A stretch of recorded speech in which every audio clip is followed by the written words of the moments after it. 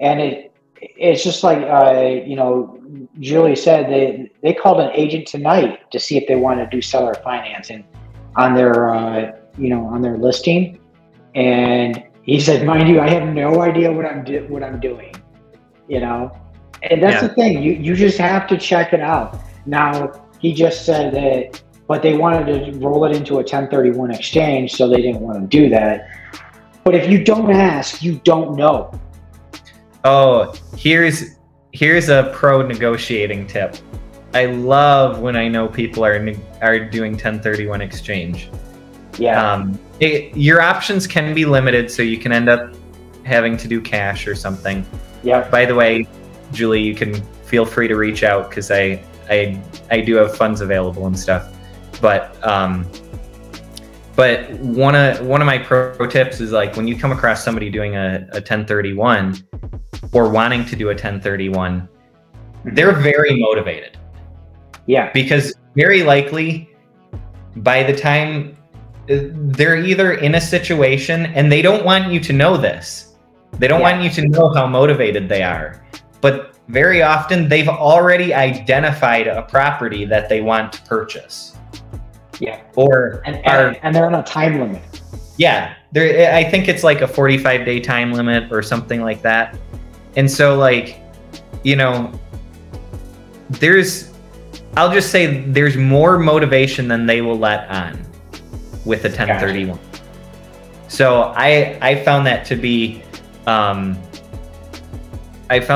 like pretty good, where you can work out some good deals with 1031 sellers. So I guess Julie knows you, because she said, "Okay, great, I have your card." So. Oh yeah. I was gonna say, I thought I knew who that was.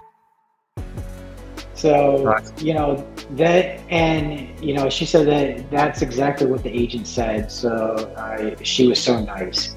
But now there is a way that you can do a seller finance with a 1031 exchange. Now, I'm not well versed in it. I just know that there is a way you can do that. So keep that in mind. There are just not a lot of people know about that. So yeah. Well, and I'll just give you a for instance of a recent deal that I was working on. It was a portfolio deal, and the seller initially wanted to do a 1031. Yeah. And so I assumed, like, I gave him 3 offers. One was cash, well, really a bank offer. And then the other 2 were creative. Yep. And so I figured, for sure they're going to want to go after the cash offer. So I made it like pretty low, like, like probably really tolerable low. And they actually were more interested in the creative. And I think part of the reason for that was because although people that have a significant amount of their net worth in real estate, they've probably heard of 1031 exchanges, and they're like, oh yeah, that would be awesome to do that. But if they're not aware of creative financing techniques, right, well, you might not realize that, okay, well, I can actually lock in the price that I want right now. Yep. And get that money out at a later time. Obviously, in that situation, in your typical seller financing situation, that doesn't necessarily allow for a 1031, but it does allow them to lock in the price they want. So, it's like, especially right now, I would think people that have significant portfolios, if they're looking to sell like anytime in the next 5 or more years, I would think that they're fairly motivated right now. Yeah, so I've actually came across this one. I talked to this one, this one seller, and they said, I told them, I said, usually I try to do a 0% interest for creative. And she goes, well, why? When, banks are giving, they're 6-7% right now. I said, that's exactly why. you're concentrated more on the price, right? And I asked him that. I'm like, you want to hit that certain price, right? You just don't care about what you need it right now. Is that correct, or is that not correct? You know? And they're like, yeah, I need to get this, you know, whatever price. I said, okay, this is what my cash offer would be, and it's like 70% below that, you know? And I'm like, but if we were to do creative and go on terms, then, you know, if we do it 0% interest, I'm building in that interest with the extra price. Yeah. You know, it's not I'm going, you know, I'm going to pay that bigger price and then I'm going to pay another 5, 6, 7% interest on top. Why would I do that? I can just go get a bank loan for that. You know? So yeah, and that's the other thing too, is like, and I think people 6 months ago, people didn't understand this, but I think probably a lot of people are starting to understand this, that like, as interest rates rise, prices go down. Yep. Like, what people have the ability to afford drops as interest rates rise. So typically, you know, rising interest rates, prices are lower. Lower interest rates, prices are higher. So it's, you know, it's, in a way, it's kind of like a double-edged sword, you know, as far as like it. Yeah, so Caleb actually asked this question: can you offer a creative option on homes that need renovations, or do they typically look more move-in ready properties? And, you know, I'll let you answer that. Yeah, you can absolutely do creative financing on properties that need renovation. For instance, sub 2. That's a great form of seller financing. Basically, the key with sub 2 is that you get the deed. So like, you become the owner, but their mortgage stays in place. Right. So in that situation, it is your home. And you are making that mortgage payment. And by the way, that mortgage payment, even at today's interest rates, like even if somebody got a mortgage in the last like 3 or 6 months and it's like 5-6%, that's still going to crush hard money. Yes. No. So, you know, even in those situations, it can still make sense. It's all about opportunity cost, which is just the idea of like, what are you giving up? So it's like, how I look at seller financing is, if I was to go out and get funding for this property, and that's whether it's hard money, bank financing, capital that I've raised, etc., I'm looking at what's the cost of that money. 100%. So it's going to be anywhere from, for me, 6 to 12%. That's like my range. And so, you know, if I'm entering into especially a short-term deal that I'm going to flip, and if I'm able to get it sub 2, you know, that can work out great. Similarly, if you get, and this is what most, I would say, this is probably the most common like exit strategy if you get a seller finance deal, is you're often not getting creative financing to flip the house and just sell it and exit right away. Oftentimes you're getting creative financing and you want to stay in that deal as long as possible. And the reason being, because then you get good terms locked in, and you want to let inflation take care of the rest.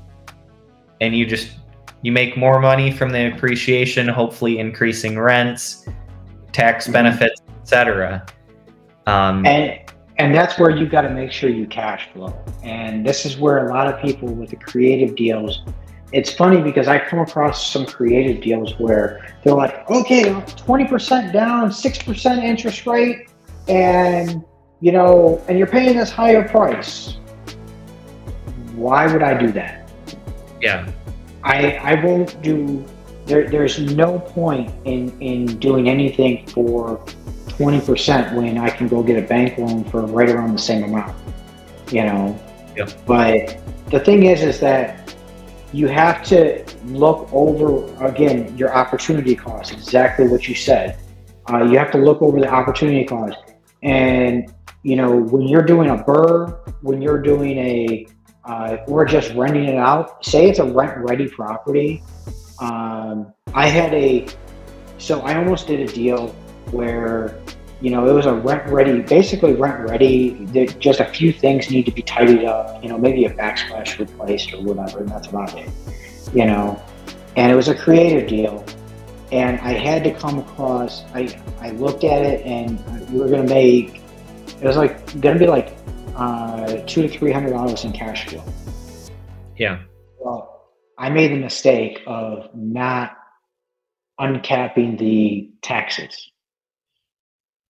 And even though it would have been a land contract, the taxes will still be uncapped. So I had to now calculate in the new taxes, and I didn't calculate in vacancy. So now I had to do that. It went from, you know, $200 to $300 a month in cash flow to a negative almost $100 a month. Yep. You know, after you figured everything out. And so I had to go back to him and say, unfortunately, it's not going to work. He was dead set on, he wanted the interest rate as well as the price. And I'm like, yeah, this is where to go. Yeah. It's like when you're talking creative financing, you have price, interest rate, term, and down payment. Yeah. And like what I tell sellers that I'm dealing with, I'm like, you can pick one and I'll get the other three. Yep. Like and typically, you know, like you said, in these situations, it's typically somebody that's dead set on price. Yep. But yeah, if somebody's trying to get, you know, an extra one of the terms in their favor, like it really can't be 50-50. Otherwise, it just makes no sense. You are setting yourself up to lose money. Yeah. Almost guaranteed. You have to get the other three if you're giving them one of the terms. And if they're like, oh, well, I want to get, you know, an awesome interest rate. Okay, well then your price goes down. Yep. Okay. I'm cool with that. Yep. No. So yeah. 100%. So now so you went from ministry to trying to do wholesaling. When did you go from wholesaling into fix and flip? Now you said you came across where, was he your mentor or was he just he was a friend. A friend of yours. Okay. Yeah, he was like about private money. Yeah. He was a part of a mastermind that I was a part of. Gotcha. Okay. That I was connected to because of my mentor. Gotcha. But yeah, I always make a point of mentioning that comment just because it totally changed the direction that I was headed. Because before I was like, I love the idea of wholesaling, but like, just to be frank, and I don't say this lightly because I have had and do have so many headaches with flipping, but flipping is way easier. Like, you know why? I'm going to tell you why. Because you know what you're getting yourself into. You can pick and choose your deals, and you know what you're going to be able to come across. You have that deal for 2-3 months, however long you're working on that, you know, and you know roughly what you're going to be getting at the end. Now, obviously things can change and, you know, markets fluctuate and stuff like that. But as long as you bake that in, you know, like, okay, this is, as long as we stick to our budget, and we'll make a roundabout profit, you know.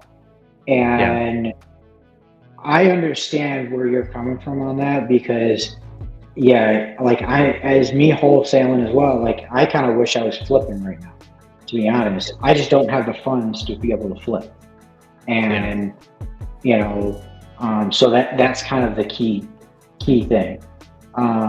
So I'm happy that, you know, you're saying that it's easier because I do want to get into a flip. Yeah. I do. Yeah. That's actually one of my goals is I want to do a creative deal this year, and I want to do a flip this year. So now whether that'll happen or not, I don't know. But I'm putting it out there in the universe to see if I can. You know? Yeah.